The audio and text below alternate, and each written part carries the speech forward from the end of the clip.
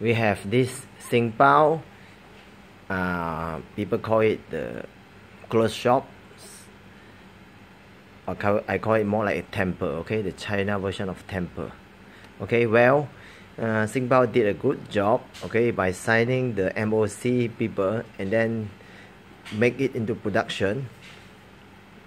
Not bad for a debut set. However, my package have a lot of missing parts, especially package number 9 and 11, okay, but I have some original Lego bricks, so I use it to put it back, okay, but still there are some missing parts such as here, and some of the inside, okay.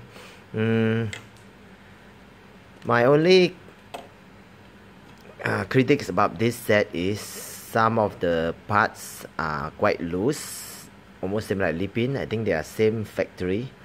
Some of the parts like this one, some of the build, this one, you can go here and there, but you have to tape it with the glue. And then the window is quite loosened. You see, it fall down like that.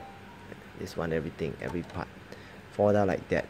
But overall, is quite a nice display set. Not bad. The inside interior like that.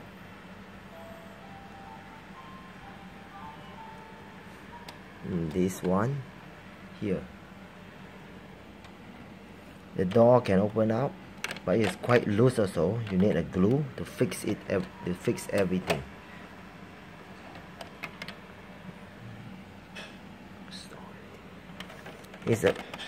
They still have a lot of improvement need to do, okay, especially the part is quite loose, but overall for the price and for the set is considered quite nice. You see, this one, it will fall up, okay, so it's worth to get it, almost like $60.